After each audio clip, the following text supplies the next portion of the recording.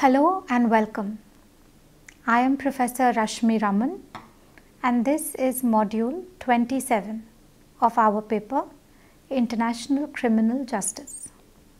This module is entitled Landmark Decisions of the International Criminal Court. Let us discuss the learning outcomes. In this module, you will study about the 22 cases and the 9 situations which have been brought before the International Criminal Court in The Hague. You will study the first judgment of the International Criminal Court. As you know from the knowledge of foregoing modules, the International Criminal Court is the first permanent international judicial body capable of trying cases of genocide, crimes against humanity, and war crimes. It represents the most significant opportunity the world has ever had to prevent or drastically reduce the death and devastation caused by conflict. The Rome Statute of the International Criminal Court entered into force on 1st July 2002. A situation can be referred to the ICC by either the state party to the Rome Statute or by the United Nations Security Council. The Office of the Prosecutor can also initiate an investigation through his proprio motu powers. 4 states parties of the Rome Statute have referred the situation on their territories. These are Uganda, the Democratic Republic of the Congo, the Central African Republic, and Mali. The Security Council has referred situations in Darfur, Sudan, and Libya, which are non-states parties to the Rome Statute. In the situation in Uganda, the cases are the prosecutor versus Joseph Kony, Vincent Oti, and Okot Odiambo, and the case of the prosecutor versus Dominic Ongwen. Warrants of arrest have been issued against the top 5 members of the Lord's Resistance Army, or the LRA. In the situation in the Democratic Republic of Congo, the cases are the prosecutor versus Thomas Lubanga Diallo, the prosecutor versus Bosco Ntaganda, prosecutor versus Germain Katanga, and the case of the prosecutor versus Matthew Ndujlo Chui. There are also cases of the prosecutor versus Calixte Barushimana, and the prosecutor versus Sylvester Mudakumura. In the cases, Dilo, Katanga, and Ntaganda are in the custody of the International Criminal Court. Sylvester Mudakumura is still at large. In the situation in Darfur, the cases are the prosecutor versus Ahmed Mohamed Harun and Ali Muhammad Ali Abdul Rahman, the prosecutor versus Omar Hassan Ahmad al-Bashir, the prosecutor versus Bahar Idris Abu Garda, prosecutor versus Abdallah Banda Abakayer, the prosecutor versus Abdel Rahim Muhammad Hussain, and Messrs. Harun Kushaib al-Bashir and Hussain, of which the 4 suspects remain at large. In the context of Mr. Abu Garda, he voluntarily appeared before the chambers after hearing of the confirmation of charges against him. Pre-trial chamber 1 declined to confirm the charges. Abu Garda is not in the custody of the ICC. Let's look at now the situation in the Central African Republic. The cases under the situation in the Central African Republic. This situation was referred by the United Nations Security Council to the International Criminal Court in the year 2004. The cases under it are the important case of the prosecutor versus Jean-Pierre Bemba Gombo, which started before Trial Chamber 3 for 2 crimes against humanity and 3 charges of war crimes, and committed the 5 suspects to trial for offences against the administration of justice allegedly committed. The trial chamber acquitted all the suspects.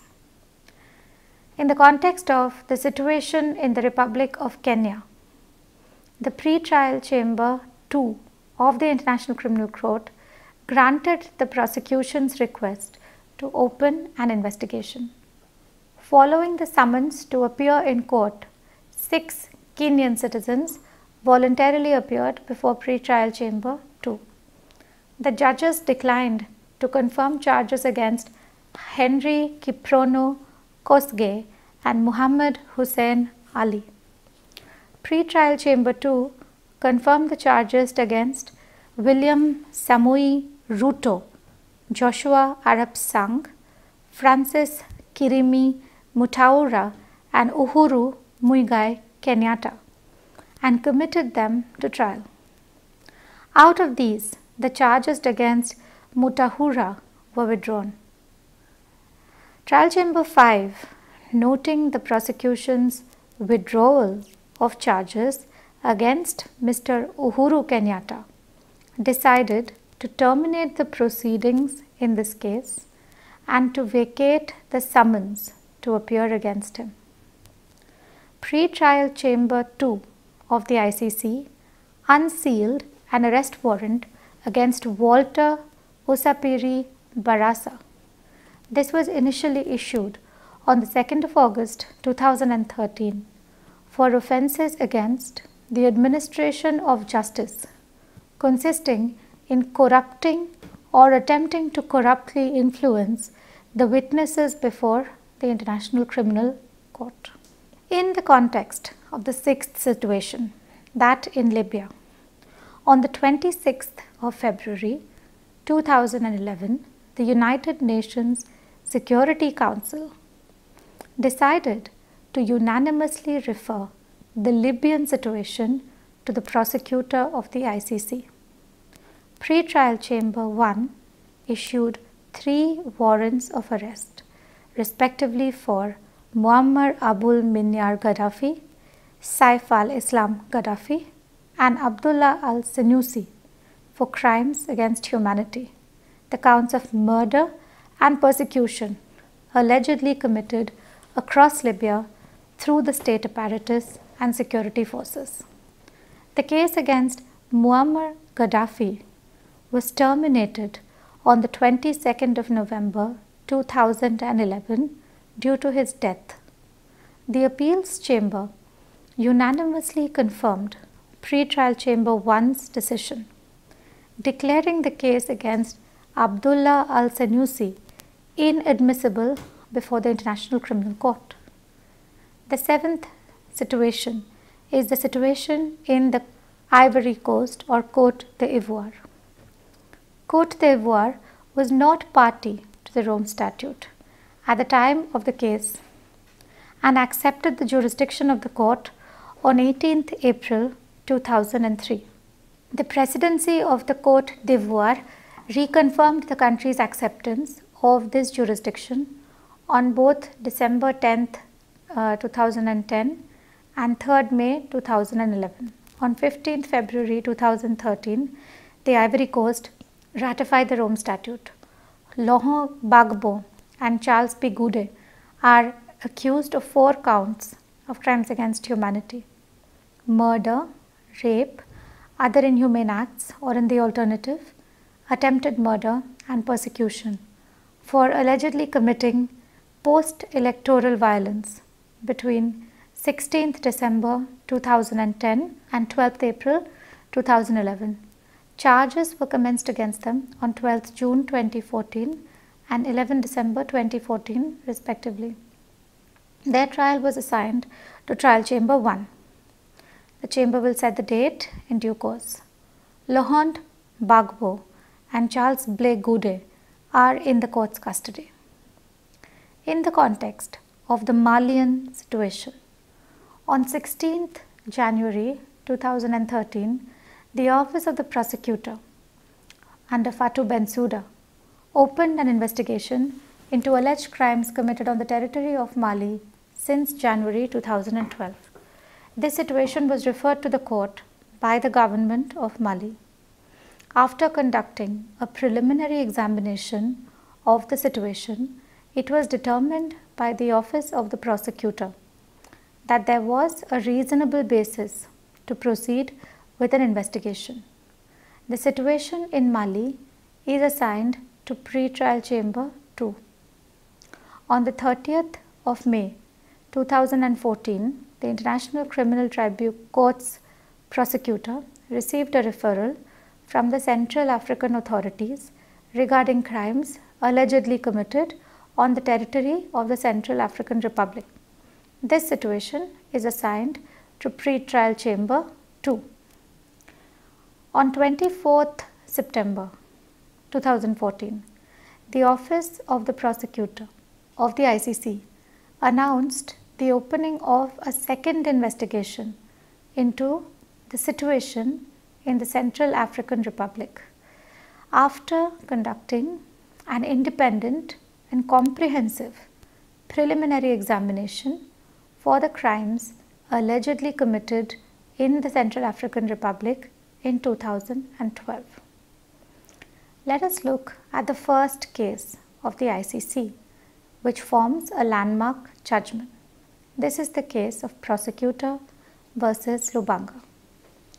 On 14th March 2012, Mr. Lubanga was convicted of committing as co-perpetrator war crimes such as enlisting and conscripting children under the age of 15 years into the Force Patriotique pour la Libération du Congo and using them to participate actively in hostilities in the context of an armed conflict, not of an international character. This verdict was rendered by Trial Chamber 1, composed of Judge Adrian Fulford of the United Kingdom as presiding judge, Judge Elizabeth Odio Benito from Costa Rica, and Judge René Blattman from Bolivia. On the 10th of July 2012, Trial Chamber 1 sentenced Thomas Lubanga Diallo to a total period of 14 years in imprisonment. The time he spent in the ICC's custody would be deducted from his sentence. Lubanga is currently serving his sentence at the detention center in Scheveningen in The Hague. On the 1st of December 2014, the appeals chamber confirmed by majority the verdict declaring Mr. Lubanga guilty and upheld the decision sentencing him to 14 years of imprisonment. Even though the International Criminal Court as an institution is much younger than the tribunals, the ICTR and the ICTY, in its relatively short span of operation, it has rendered a large number of important precedents in understanding not only the development and codification through the Rome Statute of International Criminal Law, but has also contributed to the procedural rules and sentencing rules and the rules of interpretation of its own statute, that is the Rome Statute. Not only has the ICC a serious disadvantage by being younger than the two tribunals, its most important disadvantage is the lack of a democratic consensus in its existence. This democratic deficit is brought about by a lack of faith by the states in the existence of the ICC and in ratifying the Rome Statute. Owing to this lack of faith by states, the ICC is severely restrained in the conduct of its investigations into cases and situations. That apart, a contentious and checkered history of the appointment of prosecutors has further held the ICC back in pronouncing more robustly on cases than it might have done. Despite these drawbacks, the International Criminal Court continued to thrive and has fought its way out of several political impasses, including the one created by the African Union. And today, the International Criminal Court continues to exist as the one constant reminder of the success of the States Parties Assembly in creating a permanent tribunal whose sole objective is the removal of impunity for international crimes. In conclusion, I would like to take you through the major lessons that you have learnt in the last 3 modules through the landmark cases before the ICTR, the ICTY, and now the International Criminal Court. The most important lesson that I am sure you have noticed is procedurally. Procedurally, what does it mean when the appeals chamber is able to uphold convictions and sentences given by the trial chamber? It reifies faith in the trial justice system. This is a very important aspect of trial advocacy because, as I have explained to you in the past, in international criminal law, as it is in municipal law, the trial court is the finder of fact. Very seldom does the trial court become the finder of law. The appeals court becomes the finder of law and judges the decisions given by the trial chamber to see if they are sound in law. The examples that you have seen in the cases that I have brought before you today, the ones with Akayesu, Intaganda, Ingeze from the ICTR, Dusko Tadic, Mladic, Kristic and Slobodan Milosevic from the ICTY, and the example of Thomas Lubanga's long and drawn out trial before the International Criminal Court. All of these examples serve to illustrate this point about procedural soundness in the trial advocacy system that exists in the international courts and tribunals.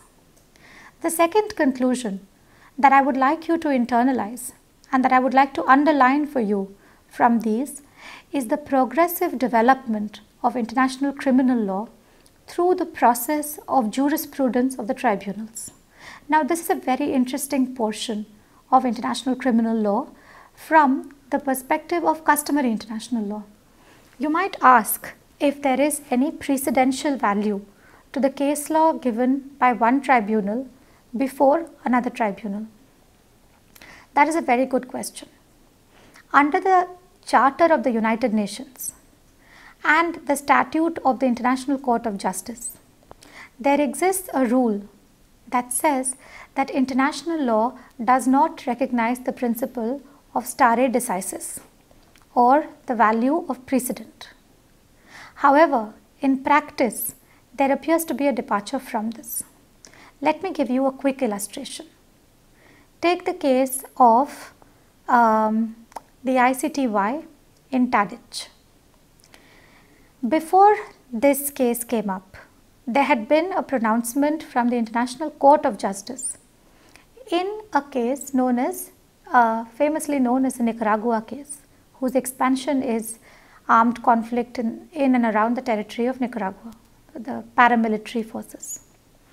In the context of that case, the International Court of Justice was called upon to find out if there was effective control exercised by the United States government upon paramilitary forces in the territory of Nicaragua. As at the end of the case, it was found that the effective control test could not be established.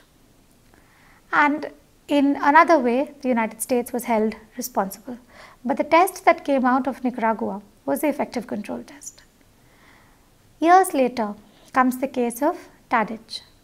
Now, the Tadic decision applied the effective control test given by the Nicaragua case of the ICJ and found that the standard given by the Nicaragua test was too prohibitive, was too limited. Therefore, Judge Theodore Meron increased the ambit of the application and changed the test in Tadic to the test known as an overall control test. Now, the overall control test requires a lower threshold to prove a causal link between the act being committed and the person to whom the act is being attributed. And thereby, the jurisprudence of international criminal law and the burden upon the prosecution became lighter. Now comes, in 2008, another case before the International Court of Justice. This is a case popularly known as the genocide case.